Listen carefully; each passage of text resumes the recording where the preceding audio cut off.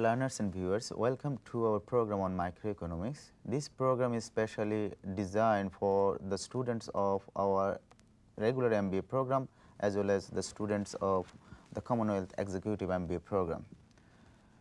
This program is based on the chapters of the microeconomics textbook of the MBA program and the economic environment of business textbook of the Commonwealth Executive MBA program. Dear learners, please take papers and pen in front of you so that you can keep notes and you can talk to your tutor as well as to me directly if you face any problem to catch the lecture. Let me now introduce you with the aim and objectives of this program. The aim of this program is to help you have a clear understanding of the concepts and theories of demand and assist you analyze the real life issues based on the knowledge you will gather from this program. Now the objectives of this program. After carefully listening and viewing this program, you will be able to define the concept of demand for a commodity, describe the determinants of demand for a commodity, explain the relationship between price of the commodity and the quantity demanded for the commodity, explain the law of demand, then you will be able to draw the demand curve from a demand schedule, then you will be able to explain the reasons of the shifts of and movements along the demand curve. Finally, you will be able to draw the market demand curve from individual demand curves. Dear learners and viewers, you must have noticed the people around you to utter the word demand in their usual discussions. But one thing you may not be clear what exactly demand means from economic point of view. In economics, a person has the demand for a commodity if the person is willing to buy that commodity, he or she has the purchasing power, he or she has the desire to spend his or her money. Now, if you are asked to tell whether a person's desire to have something means he has the demand for that commodity, as a student of economics, your answer will be no. Why? Because the desire to have something doesn't mean necessarily that the person has the demand for that commodity. Let us now take you to a real life situation. You can see two persons are standing in front of a fruit shop. One is rich, another is poor. They both want to get some orange. Rich person asks the salesman that he wants some orange and he has the money to pay the price. The poor guy also wants some orange but doesn't have the money and thus he is refused to get any orange. What can you infer from this situation? Does both persons have demand for orange? To answer this question, let us recall what we learned few seconds back. Now, you can tell easily that the rich person has the demand for the commodity because the rich person has the money in his pocket and he has the desire to spend the money. Whereas the poor person only has the desire to have some orange, but he doesn't have money with him. So, the poor person doesn't have demand for orange. Now, let us introduce you with the determinants of demand. Can you tell me some determinants of demand? Just think what are the forces, factors which determine the quantity demanded for a commodity. Just think why you buy more of a commodity, why you buy less of a commodity. If your income increases, do you buy more of the commodity or less of the commodity? If the population size increase of the country, the demand for a commodity will increase or decreased. You will easily find that the demand for the commodity basically depend on the price of the commodity. Commodities price is very important factor to determine demand. But there are other factors too.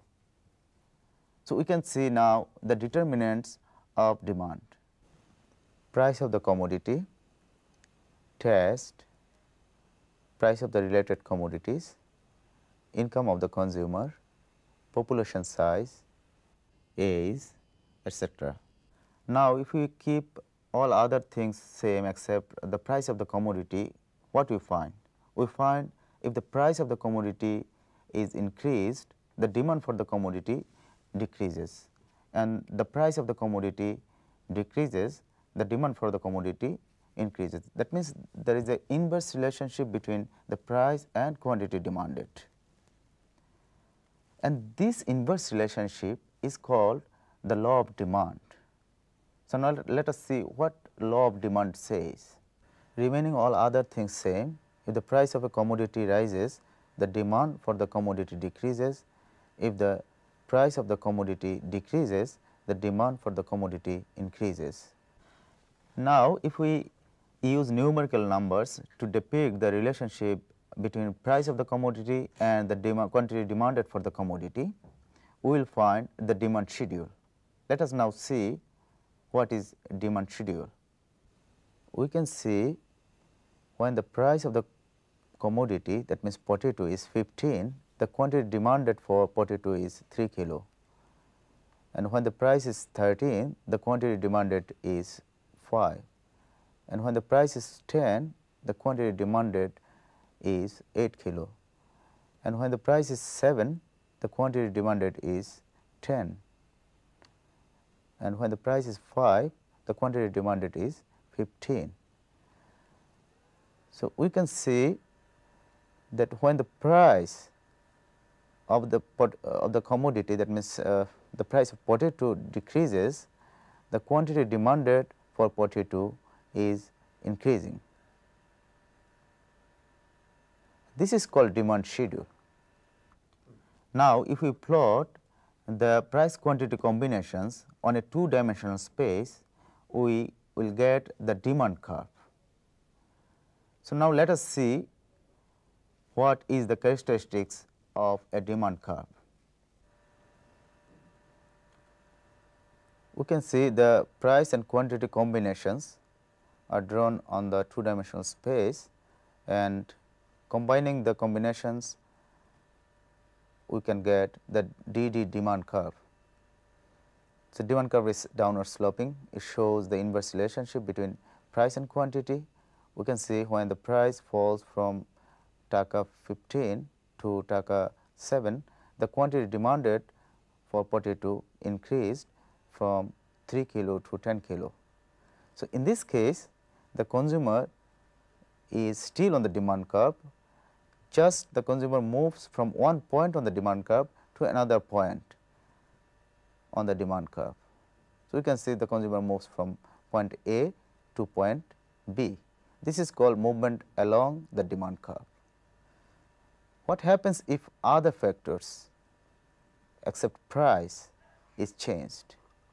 The consumer just shift from this demand curve to another demand curve.